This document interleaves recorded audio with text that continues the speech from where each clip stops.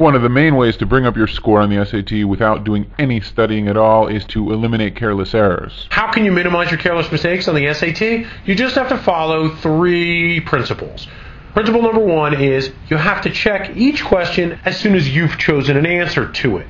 You can't wait until much later. You can't go back after 5 or 10 questions and check them for careless mistakes because you're not going to be able to remember how you solved the first few questions by the time you get to the later questions. So we check as soon as we choose an answer to each question. We don't wait. Secondly, we check as if we're sure that there is a careless mistake.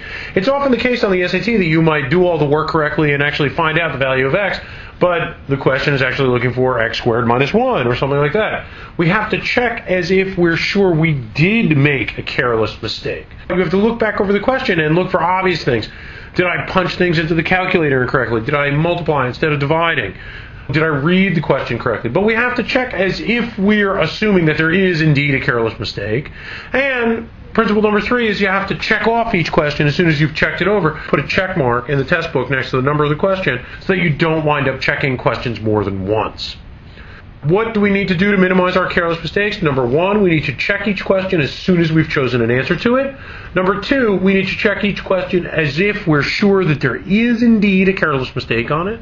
And number 3, we need to check off each question. In other words, put a check mark in the test book next to the number of the question as soon as you've checked it over so that you don't waste time checking the question over more than once.